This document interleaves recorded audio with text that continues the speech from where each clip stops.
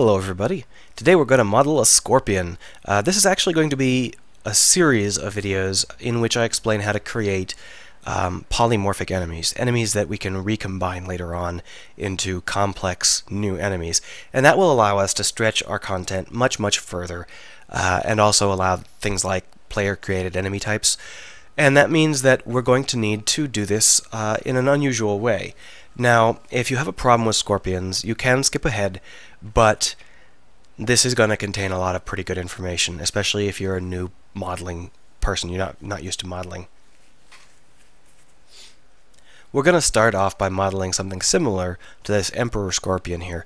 Scorpions come in a lot of shapes and sizes, but the Emperor Scorpion is by far the easiest to model because the body shape is so basic. So what we're going to do is we're going to create this bullet-like shape in Blender, and that will be our core shape for our scorpion. We're not going to be creating any of the details of the face, and we're not going to be adding in the tail, leg, or claws in this episode, I don't think. If I model really fast, maybe. So here we are in Blender. Now, as a reminder, this is for people who are a little bit new to modeling, so I'm going to be going over some of the details rather than just doing it flat out. 5 switches between 5 on the numpad, switches between orthogonal and perspective. I'm going to be doing it in this in orthogonal because it allows me more control over grabbing. And you can change your viewpoint like so, however you'd like. Shift C puts your cursor at 0, 0, 0, which is kind of important. So in order to model our scorpion, let's go ahead and start with a circle. Now this circle has way too many verts, so let's bring it down to 12 maybe? Yeah, 12 looks decent. And we're also going to want to have this radius be 0.5. There we go. So with that done, we can press Tab to go into and edit the pieces. I'm in Line Select, I could be in Face Select or Vert Select. We want Vert Select. Rotate X 90 to bring it into the right alignment. And then we're going to delete half of it. And the reason is because we're going to add in a mirror modifier. And adding in a mirror modifier will allow us to see will allow us to see it on both sides, as you can see. So, mirror modifier added, but you can really damage this mesh with the default mirror modifier, so we're going to turn on clipping, and that means that we won't be able to damage it. The basic body is bullet shaped, so let's extrude and hit Z, no, not Z, Y to extrude out along the correct axis here. We're going to go ahead and make it 2 units long, and that will be the body. But you can see that the inside of the body is what got filled. Which side of the faces Blender chooses to fill is largely random, so just select all of the lines and all the faces and hit flip direction and it'll work fine. Now, although I say that the scorpion is bullet shaped, it's actually got a flatter top rather than being perfectly circular. So we're going to go ahead and bring these into alignment just to give us a little bit of a better scorpion-ish look.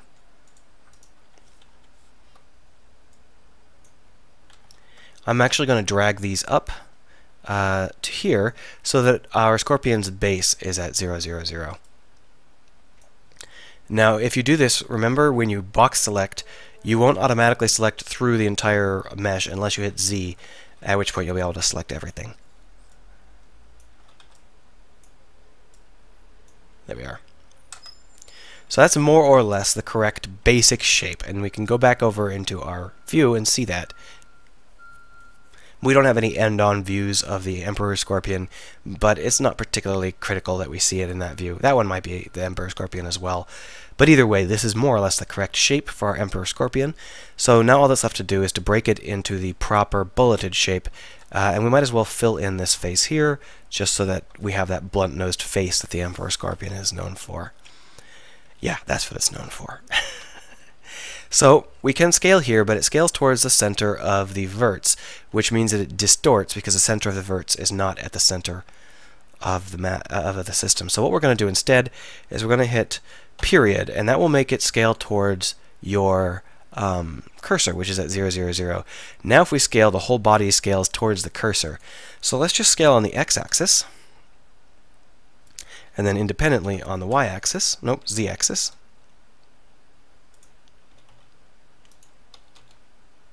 like so. And now that ended up bringing it down, so let's go ahead and move it up. You can hit Control or Alt, depending on what you'd like. Control period brings it back to the center.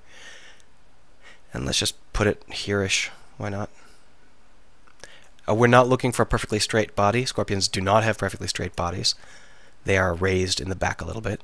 So now let's cut, but let's cut up here. And why are we doing that? Because we can then drag this back. And you can see how by just cutting, sliding, and then sliding, we can get a bullet shape without doing any more scaling routines. So that's roughly the bullet shape that the Scorpion has. It is, however, a little bit more tapered along this part of the body. It's got the top taper is okay like this. Well, maybe it needs to be a little bit more tapered. So let's just move this up a little bit, more like this, perhaps. Yeah, that looks more like it. It's okay if it's not perfect, because we are not building the Emperor Scorpion. We're just building a facsimile. So let's cap off the tail. Alright, so what do we do to make this Emperor Scorpion look like an Emperor Scorpion? Well, the critical parts are mostly the legs and the claws and the tail, of course, but we're going to leave that off for now. For today, we're just going to create the body. If we look at the body of a Scorpion, it's got, first off, it's got this head segment, but it's also got all of these spines. It's got spines, segments. The body is actually a segmented object. It's not just a piece of tofu or a bagel, or not a bagel, a cruller with plates on it. It's actually a segmented body. It's just like the tail is. The tail is segmented, so is the body. It's just less obvious. So what we're actually going to do is start to carve the body up into these segments. Now it's a little bit flabby to actually carve the body up into the segments. We could save some time by faking the segments, but in this case I think it's okay. So this is going to be our head. And then this is going to be the first of the plates. But if we cut here and then we can scale in, you can see how scaling in will always screw up a little bit, but that's okay because we're only scaling a small amount. And we've just created our first cut. And this will be our first segment. The segments start off pretty sharp.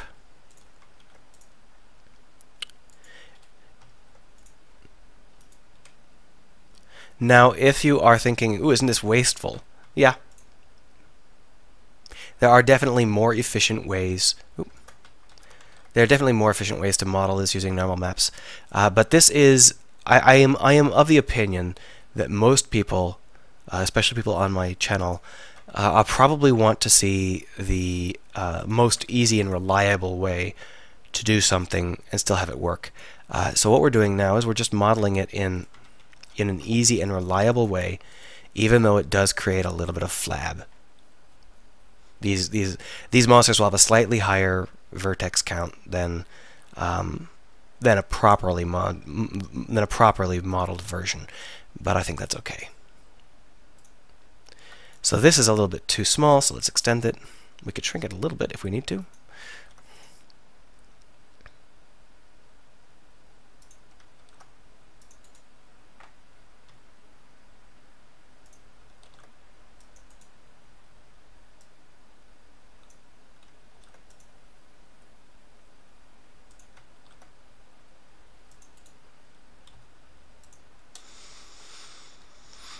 And now here we are at the last segment. Now, the last segment is actually going to be a little bit iffy. We're going to have to think about that a little bit more later on. But for now, this works. But the problem with this body is, of course, that now it's got these ribs all the way around, and that doesn't look right at all. If we look at the Scorpion, it doesn't have, it has obvious, what is it, dorsal? Back plating. Whereas the underside is banded, but it's not plated. So what we need to do is we need to create these ridges and create the good plating across the top, and that's pretty easy. We just go into face select mode and we select some faces.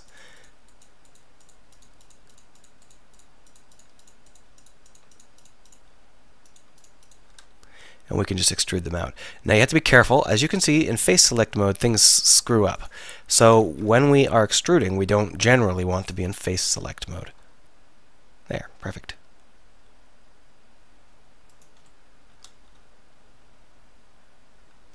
And you might think that's a little bit too much extrusion or not quite enough extrusion or whatever. You can do this however you would like. There is absolutely no rule that says you have to do it exactly like I do it. But what we are going to do is we're going to switch back into face select mode. It's my opinion that you should really learn how scaling works for each of these modes. In face select mode, for example, when we scale, they do not scale towards each other, they scale independently. You can see that?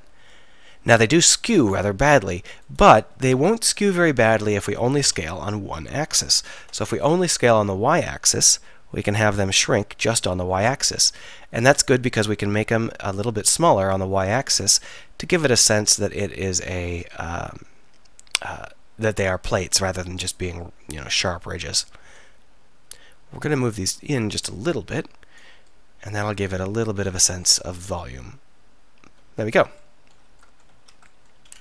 Now the head is also an expanded area, but we're not going to worry about the head today. We're only going to be doing the body. And if we take a look at our scorpion, tried to rotate this with middle click as if that would help at all. This is not a 3D model, so I can't rotate it. What we can see here is that we have an area up front where all of these legs and stuff attach. So in the back, the body is pretty well bisected by plating, but as we get towards the front, it becomes this mass of joints. And the plates actually rise up a little bit, and we get this kind of scooped look. So how in the world do we model that? Well, there's lots of ways, of course, but I think that the easiest way is to press Tab to go back into object mode and then switch over into sculpt mode. And I think that people could use sculpt mode a lot more, and they don't. So if you use grab, you can scale your brush up however high you'd like it to be, like so, or you can scale in and out because your actual scale here is affected by your brush. So whatever is easiest for you. And then we can just grab these things and drag them up. See? And if you want to drag straight up, I don't think there's a way to do that, but that's okay. So that doesn't seem like it's quite a big enough brush, so I'm going to zoom out just a little bit. Again, I don't think that's quite big enough. Zoom out a little bit. That's like what I want. There you go. Okay, so there. We have just gone ahead and created the swell at the front of the body. Now, if you don't want the swell to have if you don't want this part to be swelled, the swelling is actually fairly small up at the top. So what we've done is we've created quite a swell here, whereas in most scorpions that swell is not as significant. It's up to you whether or not you want that swell. I'm actually going to enhance that swell because I want my scorpion to have a swell there. I want it to look like it's got shoulders. There we go.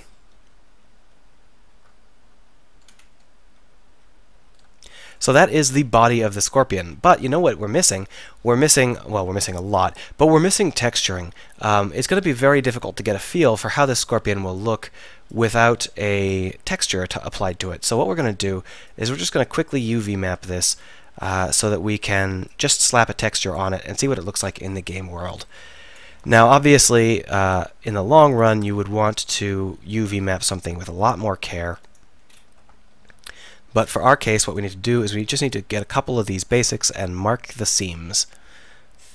And of course there's a seam running all along the side here, but it's almost impossible to select because we have made those into poles. So rather than trying to select a seam across the front here, it's, well, I guess we do need that seam, so let's just go ahead and do it manually. The easiest way to do it is to use box select, like this. Just be careful because if you are in this mode you will pick up a lot of extra lines and you don't need them. So when you're using box select you're probably going to have to do some cleanup.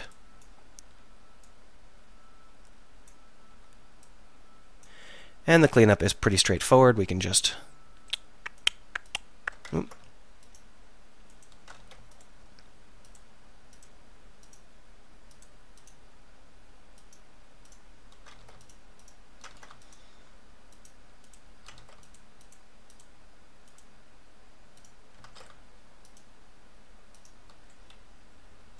and we could mark that seam.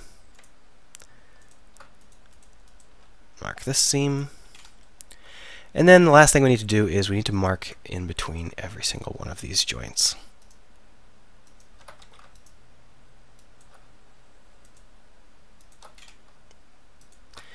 Now, as I've mentioned, this is a super basic way to do UV mapping, and it does not produce an ideal UV map. It just produces a UV map that's good for us at the moment. Select everything, unwrap it, and you can see that it splits up like this. So we're just going to save that, and then I think I've already put it into our game world here. There it is. So I've just slapped the boot material onto it. I haven't actually built a Scorpion material, but you can see that we have a little bit of jointing. What I've done is here in Blender, you can adjust how the normal maps get imported, and I've switched them over to calculate. But the calculate at 60 means that we get a couple of small creases. So let's increase this to 75, and that should. Oop, why did that make it even more?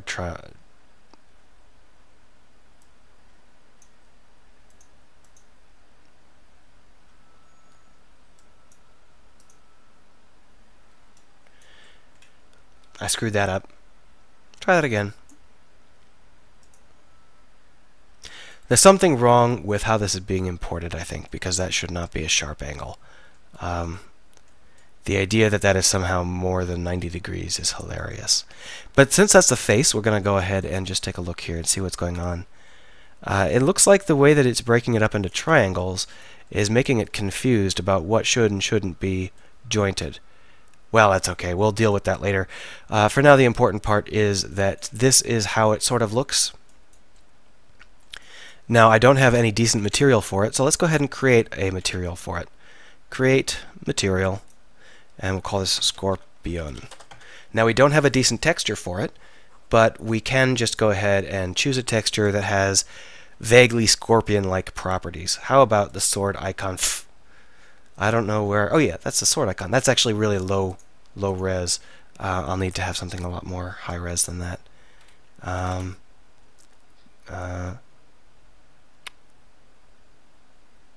I guess this is probably the best choice. That's also pretty low res as I remember. Anyhow, we'll make it into a specular map, like so, and then we'll drop it in.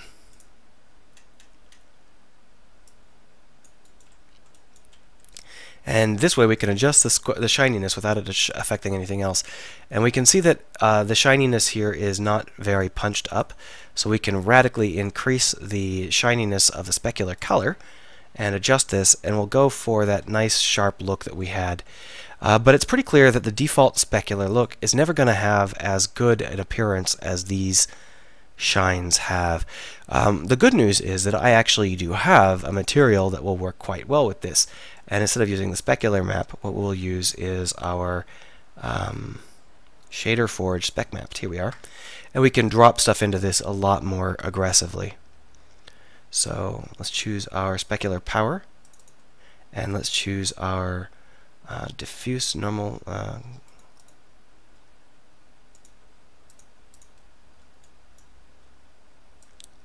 can increase our gloss.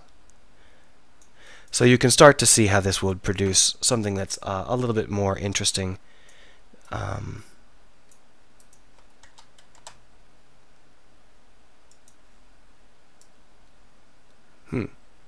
I forgot I had so many options here.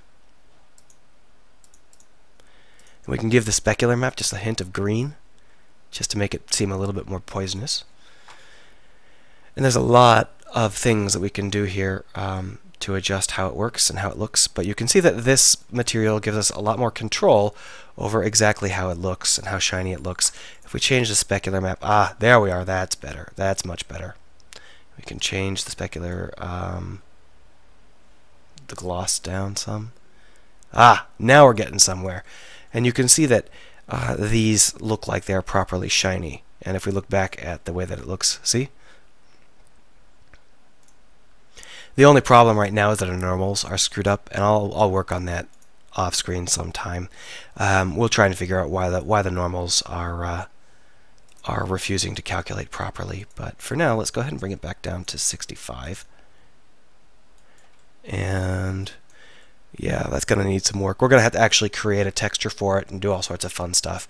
But you can see how this is starting to become something that looks quite dangerous and poisonous, even though there's nothing attached to it yet. One of the issues that we have is that these chitinous edges are really, really, really sharp. If we wanted to make them look a little bit better, what we could do is we could cut here and then scale up a little bit. We would want to scale up as verts here. So there's lots of ways that we can adjust this to try and make it a little bit better. I think I cut wrong. Cut here and then move it up. There we are. And then we can just scale it a little bit. Like, oop.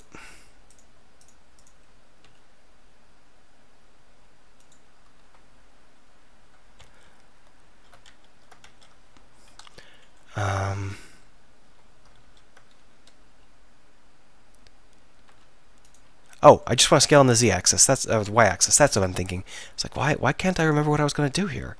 So what I've done is I've cut and I've moved up towards the top so that we're very, very close to the top. And then I scale on the y-axis just a little bit.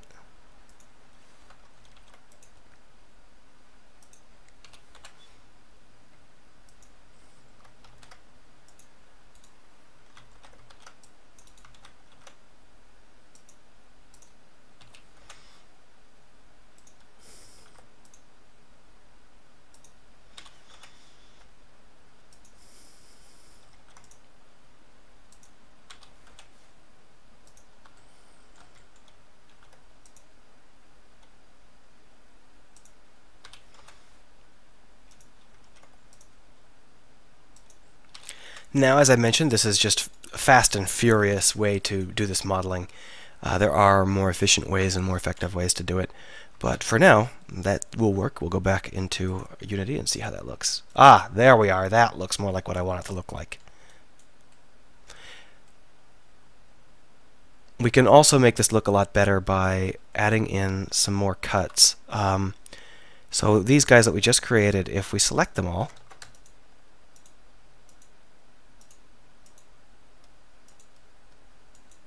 and then mark them, then we can select everything and we can unwrap again. Now go back into Unity, and luck wasn't on our side with the unwrap, but the idea is that now these insides can be a different color than the tops, and that will allow us to create more textures that are easy to use. In the long run, what we'll do is each of these segments will have the exact same UV map as each other segment, so they'll all share the same high quality UV area. Anyhow, that should do for our initial modeling. I'm not going to be releasing this because we haven't gotten far enough yet, but I will be releasing the blend file when we're done with the rest. The next session will be us creating legs and tails and stuff.